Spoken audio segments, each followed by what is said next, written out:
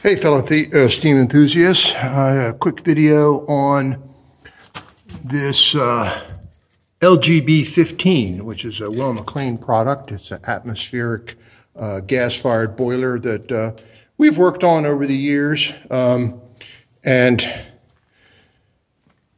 it's essentially an atmospheric boiler, and there's our focus. It's two smaller boilers, but when you get this large, you have this huge burner tray, which has its own separate flame control system. We've had to upgrade this at certain points because what'll happen is half the boiler will fire and the other half won't. Couple of control upgrades. This is on a two-pipe vapor system. There's your McDonnell Miller 150 pump control. It's got a lot of dirt and rust. I think we can see the meniscus there. We've got the sight glass blowdown, but it still collects rust. Gas main has a unnecessary pressure reducer there. Has a Shipco feeder, boiler feed tank, which is really not the way to go on these old systems, even though the boiler is very large, because this is just an Achilles heel. It's starting to rust out. We've replaced that pump once, but this thing is, who knows how long this tank's going to last in the condition it's in. It's got a master trap there, and probably one of the biggest return traps or return pumps I've seen in a while. That should be removed. It's not doing anything. In fact, it's slowing up the water return. So you got two check valves here, and that's how this thing used to work in the day. That's a whole nother video in and of itself.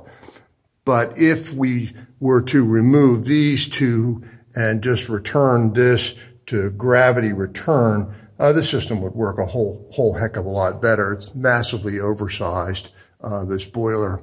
And there's where the air vent is. We've got a big trap acting as a air vent to, if any steam gets in the dry return, that'll shut there.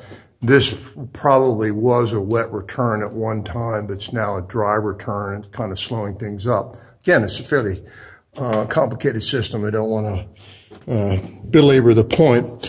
One of the main problems of this situation is that it's got this really awful welded header.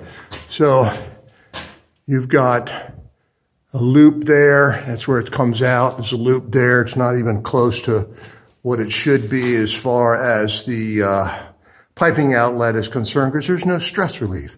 What happens is the boiler starts out cold. The header, which is steel, welded steel, as I said before, it starts out cold. The boiler fires and the boiler expands, but the header is still cold and acts like a clamp, putting stress on the section seals, which are rubber.